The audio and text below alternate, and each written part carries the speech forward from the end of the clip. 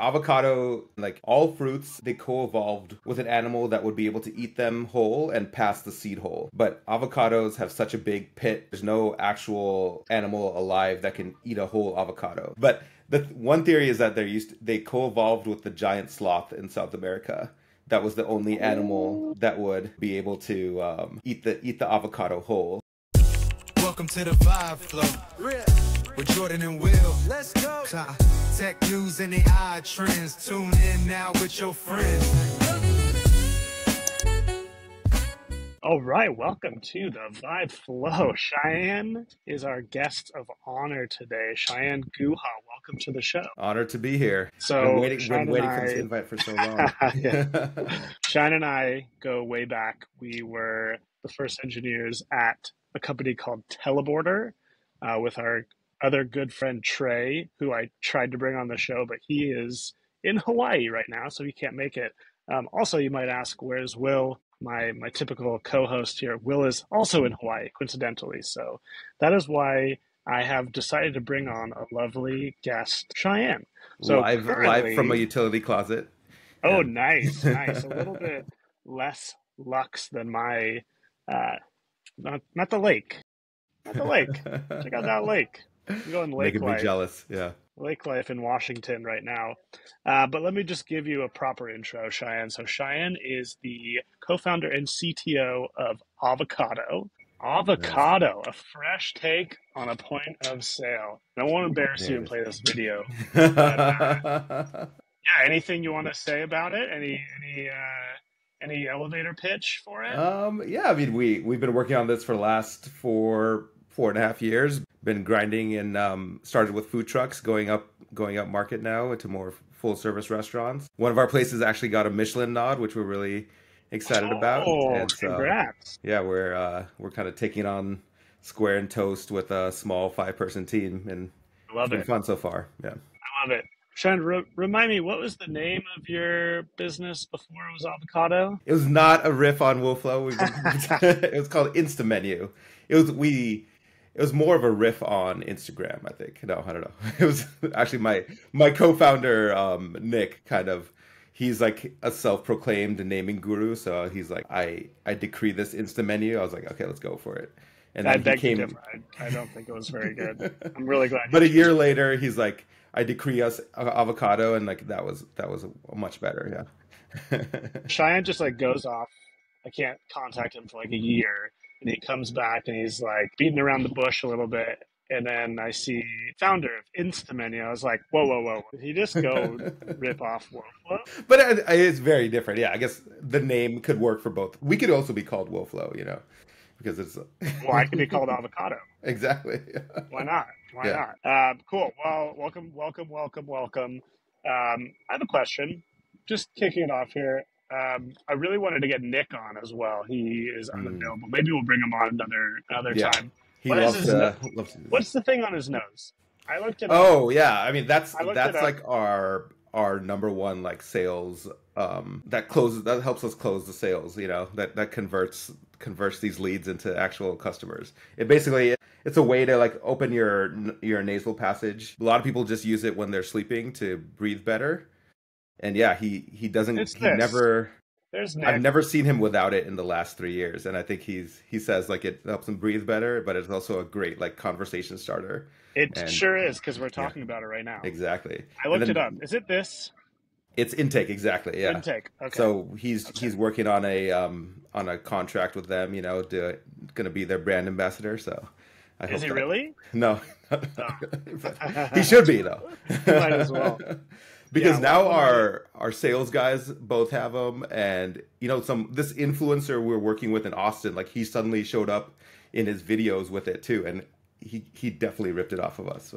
But it is what it is. Can he take it off for that 60-second video that you guys made? I don't know. I think he said he feels kind of naked without it, so I didn't push it. Hey, I respect the game. I respect it. Okay, well let's get into the one and only topic I have for today, and I saved it for you. Nice. Will's interested in this topic, but I don't think he would have gotten a huge kick out of talking about it for a whole 20 minutes. So here we are. And it is, what stack? What engineering stack do people use in 2025? For the record, Ryan and I both come from a Ruby on Rails Yeah. background originally, right? I'm still on it. Ooh, okay. I'm hardcore Rails still. Okay. Well, There's dozens of us still great. left. Yeah. This is great. This is great. I will confess I'm also partially still on it.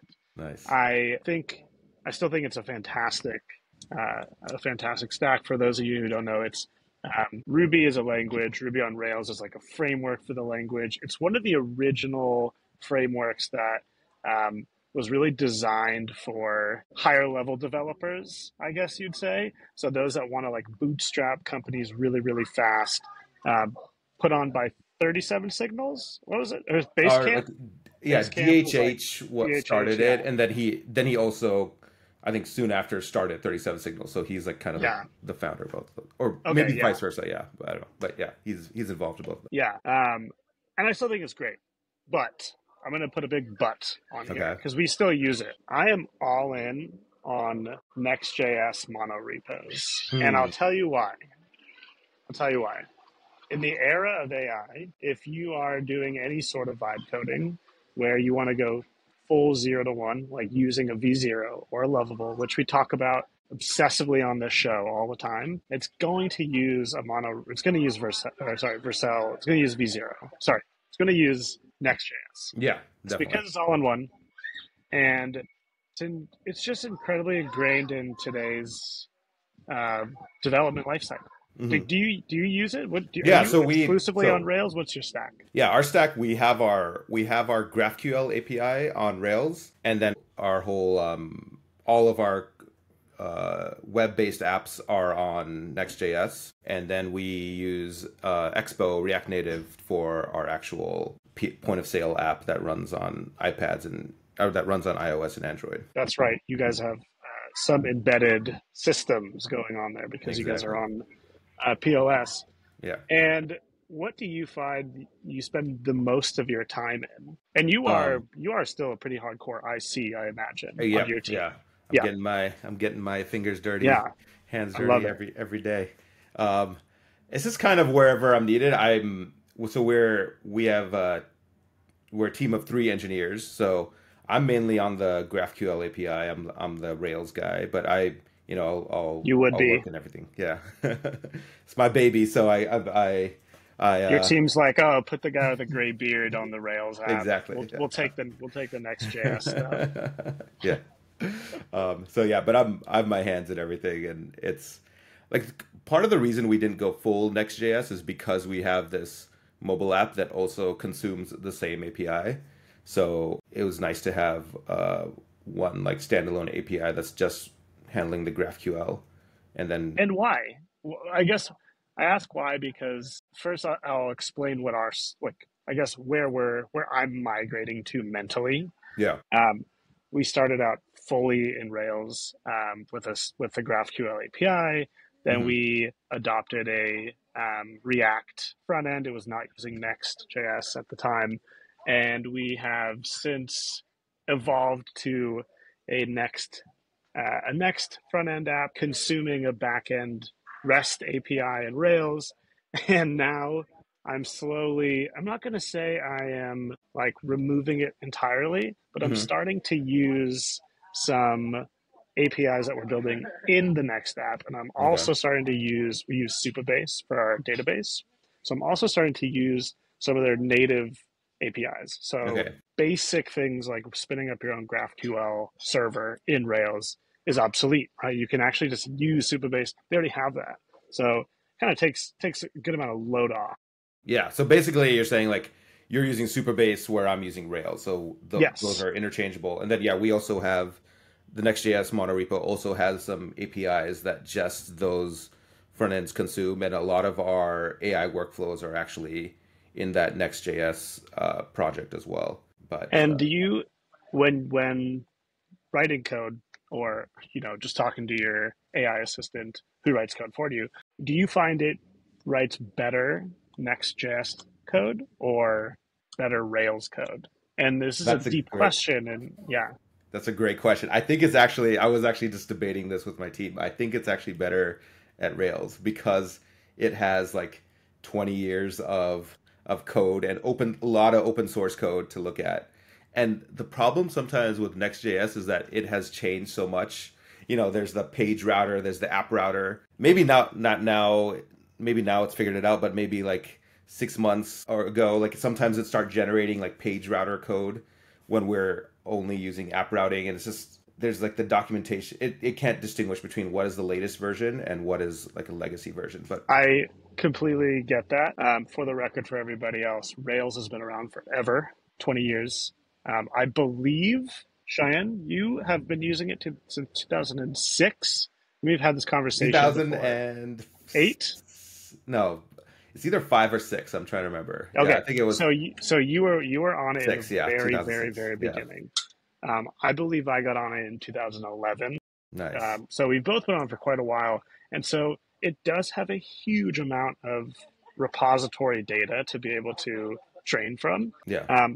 I find, and so funny that you said that you think Next.js has like legacy, it like tries to give you more legacy style. Yeah.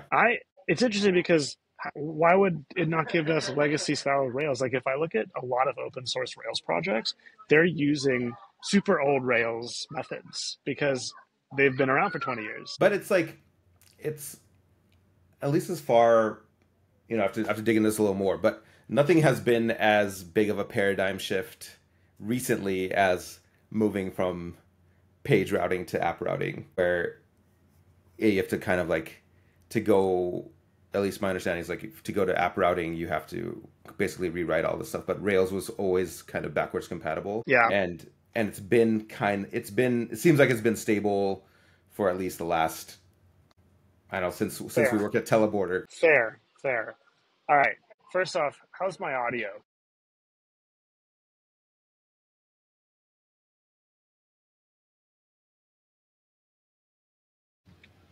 Are they wind chiming? Okay, I love the shirt, by the way. I don't know. Maybe this is an aside, but do you know the story of sloths and avocados? No.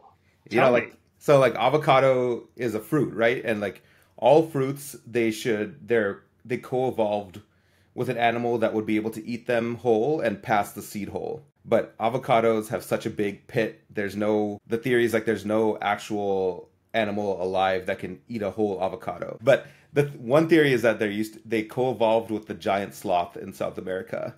That was the only animal that would be able to eat the avocado whole. Interesting. Yeah. So it's meant to be? Is that why your name is Avocado? That's why. No. I don't know. I think it just came to Nick in a dream one day, and I think it was part of the process, maybe. But all right, Cheyenne, let's talk about Teleborder. Mm-hmm. I want to let's just get into some stories. Yeah, Teleborder was great. So we were there for 3 years, I think, right? Something like that. 3 years, yeah. I don't think it was too long. It felt like an epic story, though. Like it was an epic story, and it was one of these. It was a nice high, a nice low, but a nice landing too. A nice landing. It was a good landing. It was a good landing. But I want to talk about how engineering teams work together, how they evolved then and how they evolve now. Mm-hmm. So you said you're a team of 5. Is it team of three? But yeah, 3 of us are engineers, and then okay, so three engineers. So that's like the same size as when it was you, me, and Trey back at Teleborder. What is like the core difference in dynamic that you can think of from 2015, 16, whenever we were at Teleborder to now at Avocado? Like, I think because it was in a similar stage, right? Like, sort of new, definitely like product market fit-ish. Like we know where we're going, so we like have a good strategy. Like, how do you build it? But What's the difference? I think the big difference now is like you could do so much with the same 3 people. Like I proudly say, we're switching people off of Square and Toast with 1,000 people teams, and we have 3 engineers, and it's just amazing what you can do nowadays with. I mean, obviously, like we started this pre AI copilots, but just with with all the open source software there is, all the other SaaS tools out Yeah. there, you could launch really quickly, and now the AI tooling just lets you move so much faster. So it's just speed. You think Just it's speed and like the complexity that you can tackle with such a small team. okay. Yeah, I would tend to agree. I also think I guess like there's a huge difference in the last 1 year. So if we had this conversation like 2 years ago, it might Hmm. actually be like a whole different conversation. But I think this last 1 year has really changed things up. I think what I've seen is like a lot of just tools have come out, like developer tools have been so hardcore. Like the that market has just been booming for the last 10 years, and so anything you can imagine that was a problem has been relatively resolved. A lot of infrastructure stuff. So I remember back at Teleborder, we were one of the first to adopt like a Heroku, which I'm still actually a big fan of. Yeah, But we're yeah, actually still running mostly on yeah. Heroku. Yeah, Oh, I love I, it. I I love it. love it. Yeah, But not, it's still not like insanely popular, especially for yeah, it's kind of like died it, down now, it's kind but of died down. yeah. But those types of tools have really emerged as just to make software engineering just way faster. Right? It's like all you want to do if you're an engineer is just like, well, you used to just want to write code. Now you just want to have something else write your code and you just review it, right? And so Exactly. you just Yeah. want to build stuff. You want to ship it, right? You just want to try to ship Yeah. it. That's all you got to do. And so I think it's the tools that really like changed the game for the last 10 years. And then now that we've abstracted all this other complexity and all we want to do is write code, now something's come around. Now we don't even write code. So what the hell Hmm. do we do? You just keep, yeah, we're kind of focusing a lot on testing now, but hopefully we're looking for the right AI assisted tools there to automate a lot of our testing too. So I think it's just kind of like your imagination is the limit now of what you I can like build. that. I like that. All right, Shane, to wrap us up, we need to have one teleborder story that is suitable for work. Suitable for work. Okay, that might be tough. I'm just joking. What was I that? do What was that for you? remember, I was just trying to reminisce. Yeah. Um, it I was right in Union Square was our office. So there was yeah. just so many like random nights and there was like a club down the street. Do you remember that club? Slide or Was Ruby it Sky? Slide? I don't remember. Yeah, That's one of where we those. had the acquisition party. Yes, Yeah. that's right. Okay. I just remember like random weeknights. We'd just like we'd be like working till super late, and then we would just go to that thing, have a drink, and then we'd go back to the office. Yeah. And it's just like so random. And then But Sarah had that like brain damage incident, I but don't remember that. yeah, we don't have to talk about What that. was that? And then, okay, last one here. What were the bathroom keys? The keychains. Oh, yeah. I want to bring this back for WoFlow. So the the place across the street was a department store. Saks Fifth.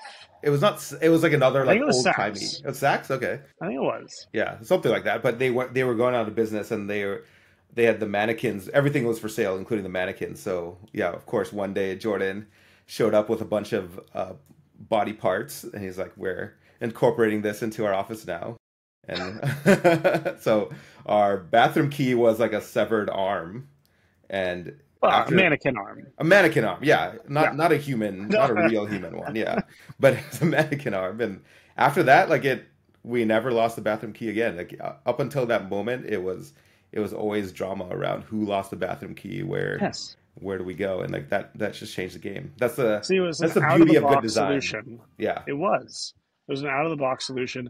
We lose bathroom keys at our office all the time. I'm going to resolve this, and yeah, I remember how to do it. yeah. I think there are some new stores that might have mannequins available I'll for just sale. order them on. I'll just get them. I'll just get a mannequin arm on like Temu. It's totally fine. Yeah, Totally right. fine. Awesome. Well, thank you, Shine. Thanks for coming on to the Vibe Flow today, deep diving into Thanks some for having me. nerdy ass tech. Loved Yeah. it. And for everyone at home, please subscribe, watch, follow, like, do all the things that you can. And we'll see you next week back with me and Will. Maybe Cheyenne, maybe we'll bring it Yeah, back I'll on. It'll be great. love Let's to see what pop in happens. whenever you have me. Yeah. Love it. Awesome. Okay. Thanks, everyone. Take care. Take Bye. care.